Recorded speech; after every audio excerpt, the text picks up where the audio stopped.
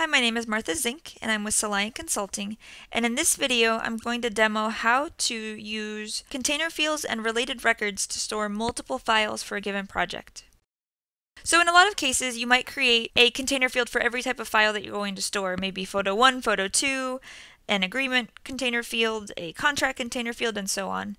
But the problem with that is that it's not easy to expand that. So if later on someone says, hey, we should be able to store this other type of file, you as a developer would have to go in and create a new field. With this approach, I'm suggesting that you use related records so that you can store as many files as you want, and with the little preview pane you can actually still interact with those files without having to leave the project record. So let me just demo it real quick. If I click on Add New File here, a popover shows up asking me what type of file I want to upload. For example, this back here, this FileMaker training series is a PDF, and what's cool about being able to choose what file I'm going to import, I can actually import it based on that type, and I can interact with it right within the field, so you can see that I can scroll through the pages. I'm going to choose an image here, and let me choose this monster's JPEG and dump it in there. And you'll see that I can go ahead and give it a title, and now I have that monster 2 that's attached to this project detail. So I can click on this FTS and it shows me that PDF. I can click on monster 2 and it shows me that JPEG. Now if I choose an other file, it's just going to dump that file in there and it's just going to show me an icon, which makes sense because I can't actually interact with an FMP12 file within a container field. There we go. So I can go in here and just give it, entitled FMP12. And now I have my 3 files, and again I can toggle through all of them. So how did I set this up? Let me jump into layout mode. The first thing is this add new file. So these 3 buttons run the same script, but they all have different script parameters. So this one says that the parameter is PDF, the second button will have image, and the third button will have other. So let me look at that add new file. So what it's doing is it's taking the project ID and memorizing that. It's going to create a new record within the file layout, and it's going to go ahead and say and put in the project ID into the proper field. So all we've done at this point is created a new file record. From there it remembers what the ID of the file is, because that has its own primary key and its own unique identifier. I go back to the original layout, which is this project details layout, and then I set a global field called ID selected to whatever that file ID is, and then I commit the record. The reason I do that is because this field right here comes from a different relationship. So this portal is from the relationship called file.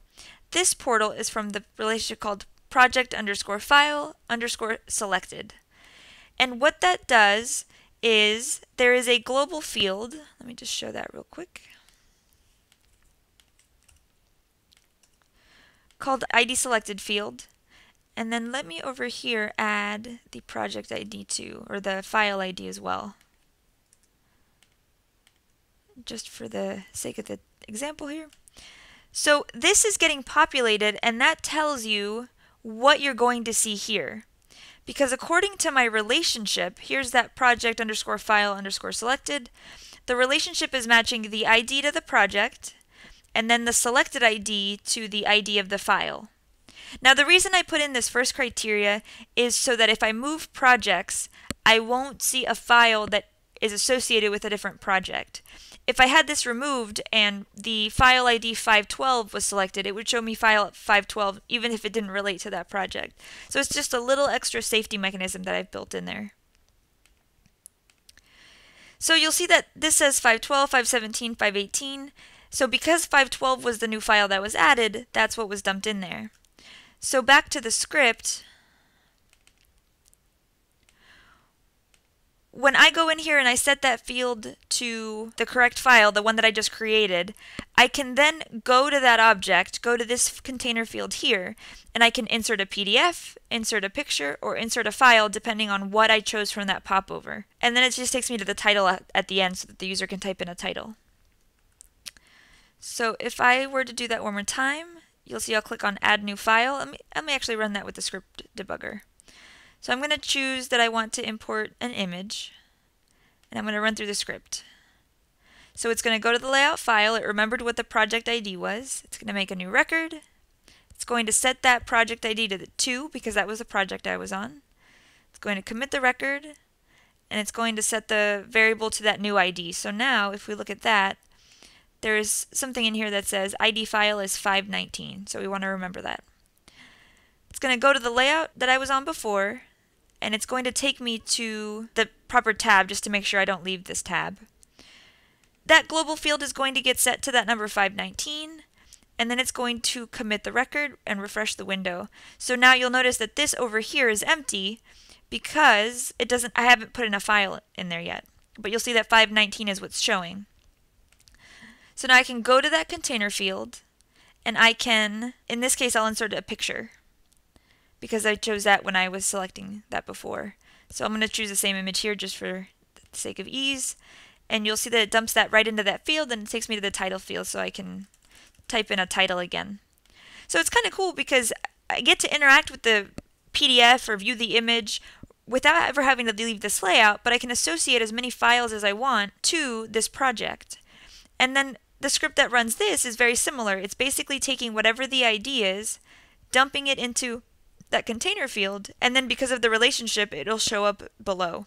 So I can click on Monster 2 or Untitled FMP12 or the FileMaker training series, and it means that I can see that file right then and there.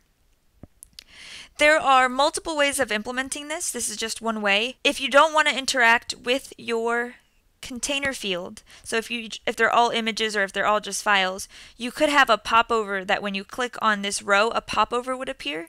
But popovers don't work when it's through a portal, so that's the only caveat there. But there's definitely, you could also have it so that when the user clicks on this, a completely new window comes up that lets them, resize so that the container field resizes. That's always a great way, especially if you have documents with a lot of text. But there are some pretty cool ways of doing this. Hopefully you find this useful and you can implement this in your own solutions. I think it's a great way to build a system that can grow with time without requiring a lot more coding from the developer. Thanks for watching, and please leave any comments if you have any questions. Thanks!